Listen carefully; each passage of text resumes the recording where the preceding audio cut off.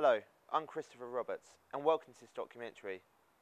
Through the course of this short film, we'll be investigating whether football has become more business orientated or whether it's still primarily considered a sport as it was 30 years ago. We'll be interviewing chairmen, footballers and journalists to gather their opinion on the nation's favourite sport. So, is football a sport or a business? Let's find out.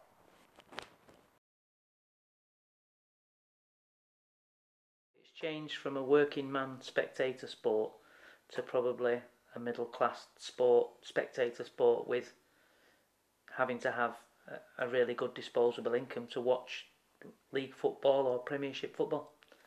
On a personal level, it's changed from being a supporter of the club, being coming initially as a 9-year-old, 10-year-old in 1972, 73, to being the chairman of the club, at the age of 44. But more so, the football has changed from being more of a fun thing back in the 70s and 80s to being more business driven now, because the expenses paid to players, coach travel and so on and so forth. So it is changing and will continue to change over the years. I think in many ways really, the biggest is perhaps the media coverage of the game has completely gone through the roof really over the last 3 decades, in particular since Sky came onto the scene, getting on for 20 years ago. That has really changed. I think with the Heysel and Hillsborough disasters, that brought our grounds stumbling into the 20th century, with the Taylor report, that changed all the football stadia everywhere in Britain forever.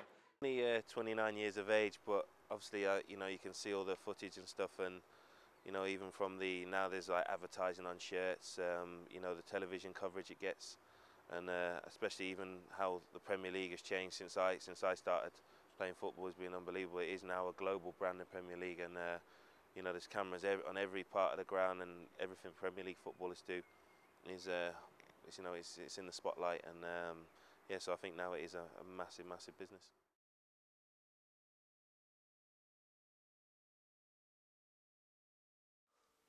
It's not specifically businesses that take over football clubs. It's usually the head of a business, such as a chairman of a local business might take over his local football club.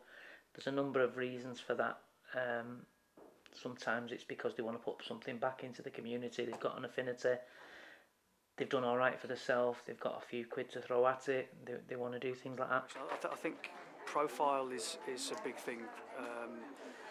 Because of the way the game has grown in this country over the last 10 or 20 years, I think we're seeing bigger businesses get involved to increase their own profile, and because they see themselves as putting themselves on the map. I think there's a few big egos, dare I say, around as well, which are probably big business wants to be involved with a successful product, and it is seen as a I hate to use the word brand, but it's Premier League is a worldwide brand that sells to hundreds of different countries. So, like any successful product, business wants to be associated with a successful brand, and that's what's happened. Sometimes it's guys who made a lot of money and they go in and save their club and they're living a dream, and but often now to compete in the Premier League and even in the Championship and that, you need money behind you.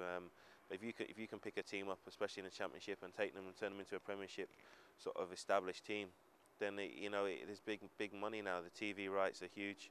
If you can run it properly, then you can make a decent living. And it's funny, but like even when there's a recession or whatever, fans are fans and they're loyal, so they'll still come. And if you can get a good brand going, then people always come along. So it's a good business to have.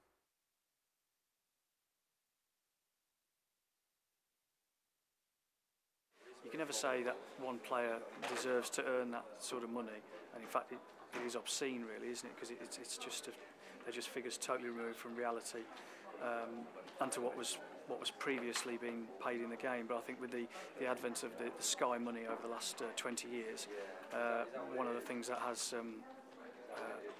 escalated a bit beyond belief really is player salaries, and ever since the Bosman ruling as well, that also aided player power. And really we've got a situation now where the players really do hold all the aces. Well, again,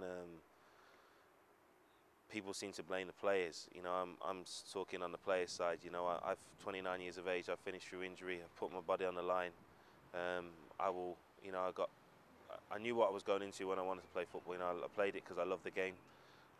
Yeah, there's the financial rewards. I didn't start playing football because of that, but you know, they come along, and if you can play in the Premier League for a good few seasons, or even in the Championship, then you know, compared to the average guy in the street, you earn good money. But if the clubs are going to make so much money for the TV rights, surely the lads who are, you know, the main attraction, they're the ones who train hard, they're the ones who get scrutinised in the press, they're the ones who are not playing well, or they have injuries and stuff like that, that you know, have to feel the flack. So, you know, it's a short career. You want to get paid as much as you can, and say the money in the game now is astronomical. I think it's only right that players get a bit, and it's supply and demand.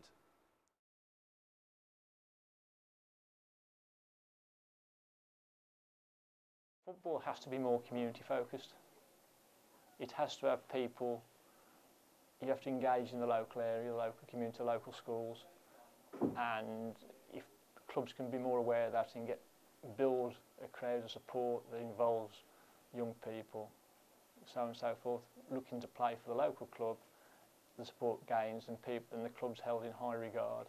And it's just, you want it to be more and more community focused, and people to identify with your local football club, whether it's Stourbridge or Salisbury or Truro, whoever your club is. That's where you'd like to see the football going. Lots of changes that you'd make to football. There's lots of rules in football that put ourselves, like stadium control, we're under the same regulations to run this small stadium here that Manchester United and Manchester City and Liverpool and Arsenal are to run their massive organisations. And that's wrong. The size of your club and the size of your crowd and everything should be taken into consideration, and it's not.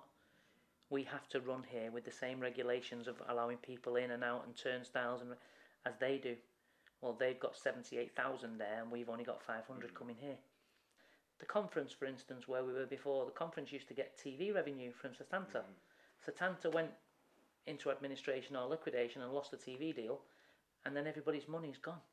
But there's no way of replacing that now. That hasn't come back. But everything that you have to comply with when that was there is still there.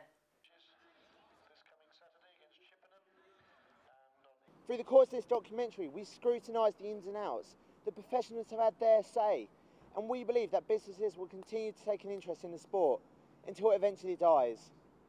And with that, I'm Chris Roberts. Thank you very much for watching.